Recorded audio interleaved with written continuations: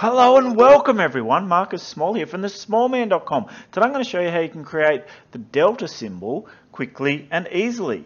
What is the delta symbol? Well, I'm glad you asked. That is the delta symbol. So there are special characters in Excel and you can get access to them quickly and easily. These are great for dashboards, for reports that require metrics for up and down where you don't want to use the standard icon set that comes with Excel. You can conditionally format this up, and there is a down symbol. There's even a sideways symbol. I'll show you what all that is, yeah? So, but I think the point I want to get across is how to get it quickly and easily. And just to sort of point it out, you need a keyboard with a number pad to get it fast, yeah? Then you need access to these keys. They're usually right next to the shift key, yeah? So once you've got access to those two things, it's just a matter of Alt 30, yeah?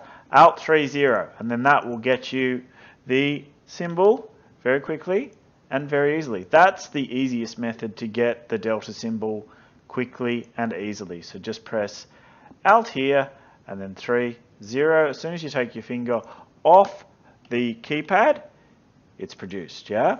That's the shortcut key, yeah? Now, if you want to go the other way and get the, as I said, the delta symbol plus the down and the across, you go into the insert menu and you go to symbol. Now, you have to come in here and choose Arial. So you've got to pick Arial out of the list. Now, it's, you know, it's in the A's. It's only, if you go to the very top, it's only a couple of clicks down. More than a couple, so it's not far down, and then yours will appear like this, yeah? So you'll be up here somewhere. It's about 80 to 90% of the way down if you drag this guy down, and it's not very easy to find.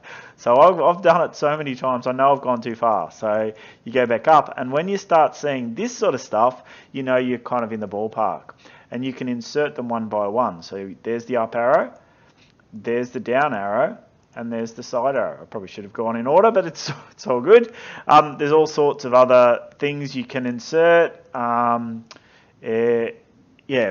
look, you know, there's a whole heap of sort of metrics under wingdings and webdings and so on and so forth.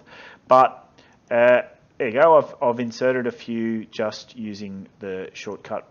We're just using the symbol menu, and these are great for infographics. And as I said, like, you can actually then isolate each of these guys like one by one, and you can have an up, down, and sideways arrow, and it acts as a nice alternative, as I said, to the conditional formatting icon sets, yeah? So I use them because watch what happens when you color these guys. If this one, where's the, I haven't copied the down one across. So that's down, yeah? So if I was to choose the color, because it's just Arial text, so you can say, okay, that's down, and then you might want to say, okay, well, that one's up, and this one is maybe sideways, yeah? And then you can use that to refer, you can use formula to refer to those cells and then have them coming back. You can even resize them. It's all very good in the hood. All right, good stuff, everyone. Hope you enjoyed, and keep excelling. Take it easy.